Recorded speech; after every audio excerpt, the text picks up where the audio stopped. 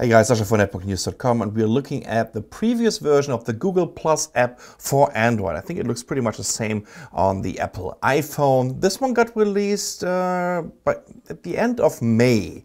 But just during Google I/O, they've been announcing a new version. Let's use the one over here on my Galaxy Note, and as you can see, it completely changed in terms of the colors that they're using right now and how they arrange the plus ones, and where you can see the amount of comments. Plus, you can't swipe anymore from the left to the right, from what's hot to all circles and to the nearby ones, which is kind of annoying in my opinion.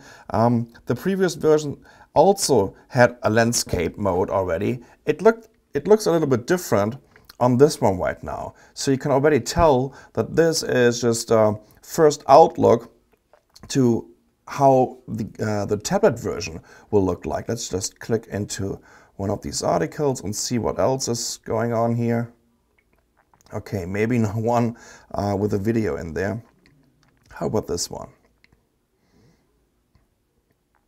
Okay, that's quite interesting. So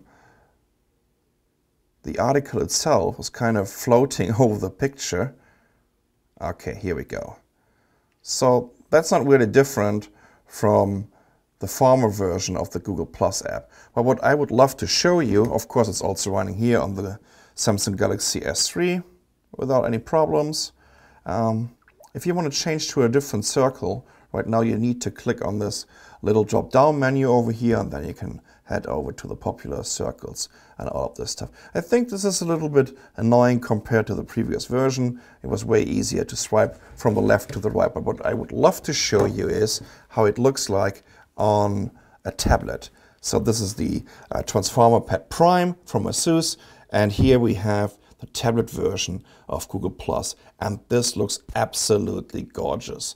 So Google, you did a really good job. I've been writing a little rant about a missing Google Plus app for tablets back in January, and finally you guys delivered. This is an amazing stream of information in a magazine style, and let me just click somewhere here just to see how that looks like.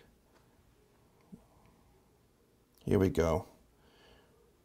I don't know if this is very beta or if it has to be like this. I don't know, but anyways, you can definitely tell that they changed the idea of how the Google Plus app should look like a lot. This is more a kind of Google Currents look and feel. It's available right now in the Google Play Store. That's the Google app or Google Plus app for tablets. Here's the version for the phone. Not much different from the tablet one. Of course, kind of different resolutions. I'm Sasha for NetbookNews.com. Thanks for watching.